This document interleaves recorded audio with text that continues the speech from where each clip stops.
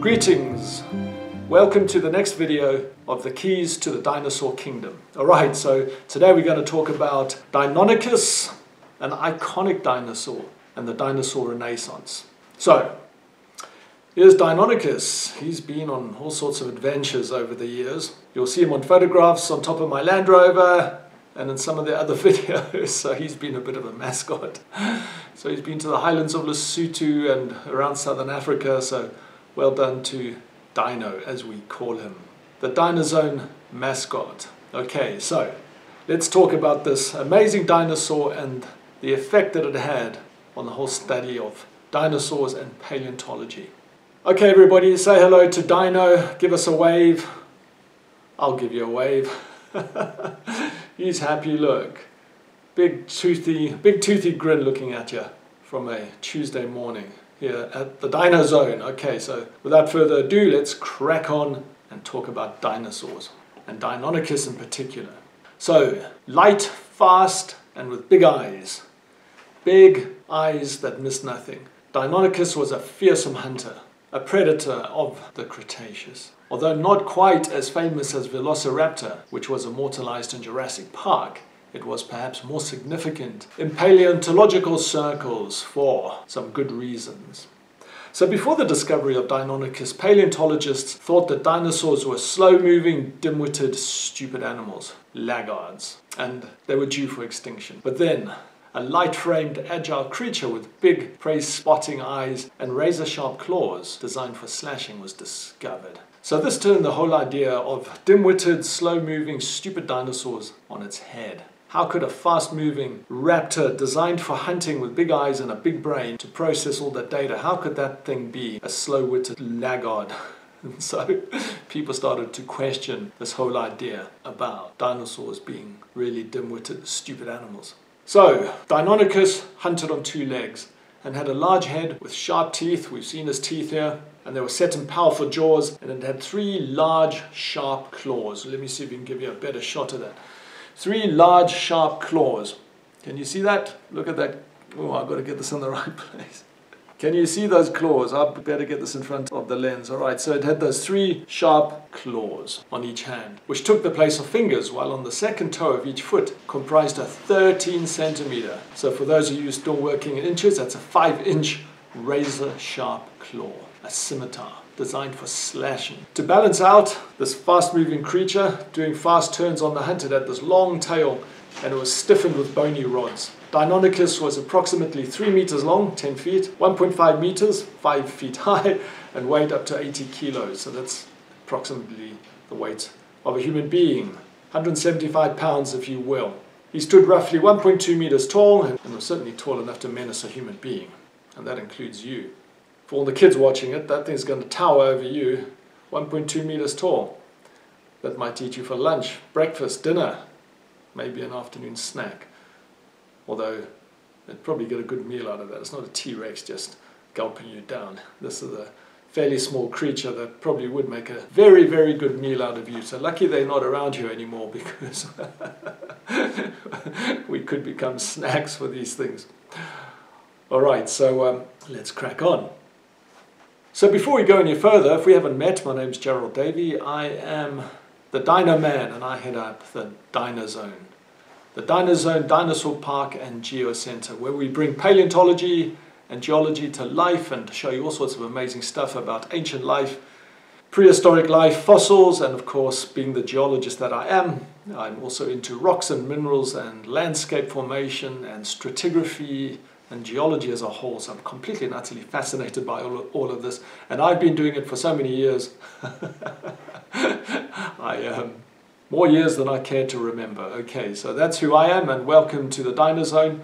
And seeing you here, why don't you give us a like, give us a thumbs up, subscribe to this video, and I want to hear the notification bell ringing too. I can hear it going now. Ding! Okay, fantastic. Thank you for that. And if you don't do it now, I'm going to boss you around later in the video and make you sign up then. We want to bring, as we said, dinosaurs to life, so we are going to give you the keys to the dinosaur kingdom. And I'm going to give you a secret code at the end, which when you punch that into the software, it's going to open up an amazing world, a paleontological world for you to go and play in. So this is the third of 10 videos. So if you get all 10 codes and you put them into the software, that's going to open up the gate to the dinosaur kingdom, and it's going to be a fantastic thing, and then you can come in and play. All right, so we're looking forward to that. And in later videos, I'll tell you what you're going to get in it. But maybe a little teaser now. You're going to get all sorts of coloring in pages, puzzles, little videos. We're going to take you on a journey. We've got 3 levels. So we've got a bronze, we've got a silver, and we've got a gold. And in that, we're going to take you on a journey, and we're going to turn you into budding paleontologists. We're going to turn you into Dinosaur paleontologists. And we're going to teach you not only about dinosaurs, but expeditions and how to become a useful member on those expeditions. And, well, I'm not going to get too involved in this right now, but it's going to be a fantastic journey. All right, so we're looking forward to giving you the keys to the dinosaur kingdom and getting you signed up in the Bone Diggers Club. All right, so if you do want to go and check out the Bone Diggers Club right now and pre-register for this, go to the website, the usual thing, https, no www, just punch in thedinozone.com and you'll land up on the page, and on the top right you'll see a red button that says the Bone Diggers Club. So go and sign up for that, and then we'll give you notifications when we actually launch that. So we're looking forward to giving you exclusive access for a limited period into the Dinozone Bone Diggers Club. All right, so make sure you stick around to the end and we will give you that secret code randomly generated by artificial intelligence. So, I'm going to give you a link below too. You can download a PDF and then you can actually fill in all those codes. You handwrite them and the name of the video and the code, and then at the end of it you've got a ready reference and you can stick that thing on the side of the fridge or somewhere. All right, good. Let's crack on with Deinonychus and the Dinosaur Renaissance. Dino is getting lonely now, listening to me chatting away there. So I can hear him whispering to me saying, come on, get on with it now, stop rambling on about the Bone Diggers Club and all that kind of stuff. So yeah, I get it, so let's keep on going. So the first fossil of Deinonychus was discovered in Montana in 1931 by none other than Barnum Brown, the man who also discovered T-Rex. 30 odd years later, John Ostrom, a very famous paleontologist, and you can read about him too on the Dinozone website, he discovered another skeleton of Deinonychus. And so this is quite an amazing story. It was probably the end of the day and they were all tired and they're walking home back to camp. And it was late afternoon in August 1964, whilst tramping along a slope with his assistant, Grant E. Mayer, they came upon a sharp claw sticking out of an eroded mound. And this is what John Ostrom had to say, and I'm going to read this quote to you. We both nearly rolled down the slope in our rush to the spot. And I can imagine that excitement when they see that big claw sticking out. You know this claw we're talking about, those slashing claws? Closer look there. So they saw this claw and they rushed down the hill, and probably tumbling down the hill to get to the skeleton. And I think I would also rush down that hill in a tumble at the end of a day to go and see what was sticking out of the earth. So it's like kids getting into the toy box or the playpen. What a fantastic thing, eh? All right, so we're looking forward to you also becoming a paleontologist, so you can also go and find bones of your own and write scientific papers about them. Okay, but let's stick with John Ostrom and Grant E. Mayer and that fantastic story. So they uncovered a powerful 3-fingered grasping claw, and then a foot. And after further research, Ostrom determined that the claws and feet belonged to a fleet-footed predatory dinosaur that lived 125 million years ago. He gave it the name Deinonychus, which means terrible claw. And if you look at those claws, they are pretty terrible. You don't want to get anywhere near those things, they're going to slash you. And so that discovery led Ostrom to revise his thinking about how dinosaurs lived and died which led to the Dinosaur Renaissance, which is ongoing to this day. So if you don't know, the word Renaissance means rebirth. Re and naissance, nascent, natal, it's all from the Latin. So the rebirth, so the rebirth of the study of dinosaurs, the Dinosaur Renaissance. Okay, so there's a little bit of extra information for you. So let's talk a little bit about John Ostrom, because he was very, very influential in terms of driving the Dinosaur Renaissance, along with his enthusiastic student Robert T. Bakker. So Robert T. Bakker you often see in some of those dinosaur movies, the documentaries. He's the guy with the big hat and the big beard, so he's an iconic guy. And we'll do another video on Bakker at a later stage, and maybe more on Ostrom. So seeing we're talking about the Dinosaur Renaissance, I cannot leave Ostrom and Bakker out of this. Bakker wrote a book called the Dinosaur Heresy, so that was quite a groundbreaking book. And I'm going to leave Bakker alone for the time being, and let's talk some more about Ostrom. All right, so Ostrom proposed that dinosaurs were closer to big non-flying birds than they were to lizards, an idea that was first put forward 100 years by the English naturalist Thomas Henry Huxley. So initially there was a great deal of resistance to Ostrom's ideas about feathered dinosaurs, until everyone had to eat their words when they found feathered dinosaurs in China. So Ostrom was born in New York and studied at Union College, and then he first thought he was going to become a doctor, but then he read a book on evolution and he was converted, and he became a paleontologist studying at Columbia University. And without getting too much into his academic credentials, he ultimately became professor and curator emeritus of vertebrate paleontology at the Peabody Museum of Natural History. So if any of you have watched or read my blog posts, and watched my video on the Bone Wars, it was Othniel Charles Marsh who got his uncle to stump up the money for the Peabody Museum. So Marsh was one of the protagonists, one of the scallywags who fought the Bone Wars with, who was that other nutcase, Edward Drinker Cope. I wouldn't say nutcase. They named more dinosaurs than anybody else put together. But Peabody is a famous place. And so Ostrom became the curator of the Peabody. All right, so he was on holy ground. Not only did Ostrom discover warm-blooded Deinonychus, or he was the first to describe it, I know Barnum Brown found another specimen earlier on, but he also revised the classification of the Harlem Archaeopteryx. So you might or might not know, but Archaeopteryx is a feathered, it's like a proto-bird, very, very famous. I think there are only 3 fossils in the world, found in Europe, in Germany mostly, if I remember correctly, and which supported the theory that birds evolved from dinosaurs. Then he studied hadrosaur trackways.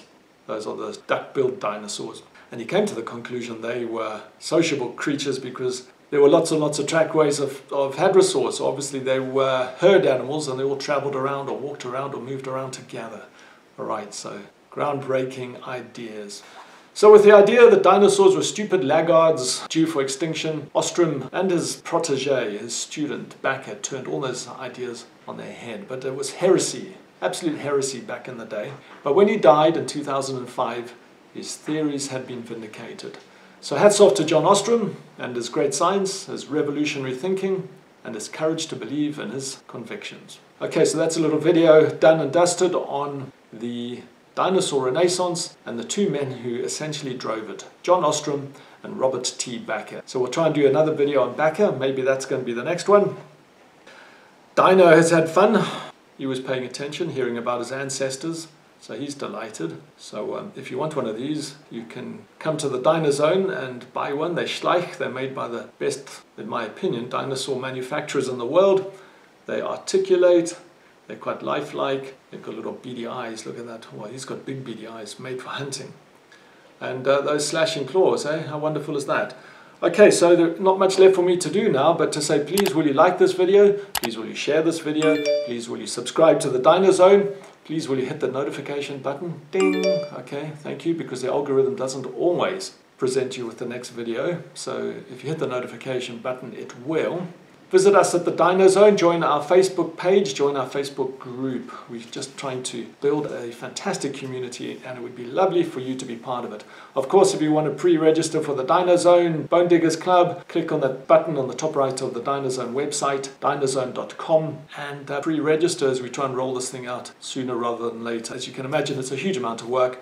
But if you've watched to the end of this video, you're going to get this code now, and that's going to give you free access to the first part of the Bone Diggers Club. Okay. Sorry, there might be some noise outside. We've got a howling gale blowing. It's what we call a berg wind, like the French Mistral or the Ferns. That's hot. I think it's katabatic winds descending from the mountains down to the coast. And they dry out and they become really gusty, and it blows all the leaves off the trees and scatters everything everywhere. Alright, so if there's a bit of noise there, my apologies. Oh, and another thing, if you also go to the Dino Zone website, at the bottom of every page we've got a link and you can download the colouring in book. We had this lovely artist and she illustrated children's books, and there are some really, look, they're a little bit stylized, but there's some fantastic dinosaurs in action. In fact, there's a whole herd of Deinonychuses on the hunt.